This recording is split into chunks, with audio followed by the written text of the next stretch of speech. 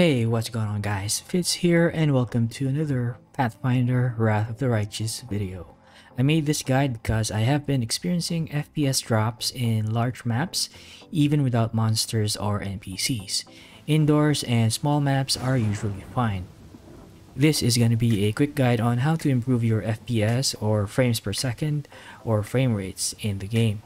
Before attempting this, please make sure that your system meets the game requirements and that you have the latest Windows updates and graphics card drivers.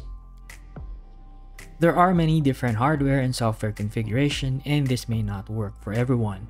However, if your system meets the requirements and you can play other games without any problems, then it's probably just the game or game settings itself.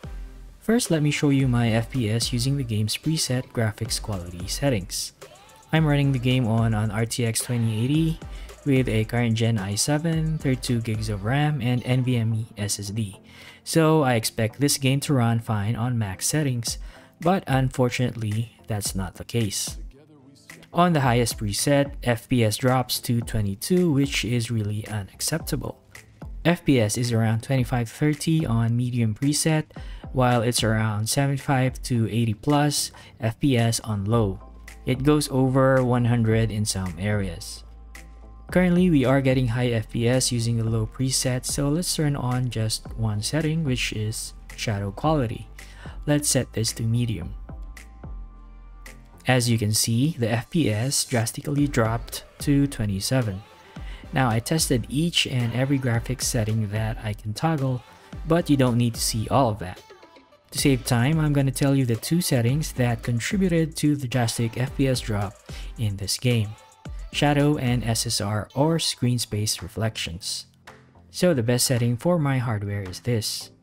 I set the graphics quality to high, then I turn off shadow quality and SSR. I get 80 to 100 plus FPS in areas where I usually get 20 something FPS. I can turn SSR to medium or high and the FPS are still acceptable. For your system, I recommend that you try these settings. If it doesn't work, set the graphics preset to low, then turn on the graphics setting one by one while checking your FPS. Once you find the setting or settings that caused the huge FPS drop, turn them off. I hope you find this video helpful, and if you haven't already, you can check out my preview and impressions of Pathfinder Wrath of the Righteous. The link will be in the video description below. And as always, if you enjoyed this video, please consider subscribing. Thank you for watching, and I'll see you next time.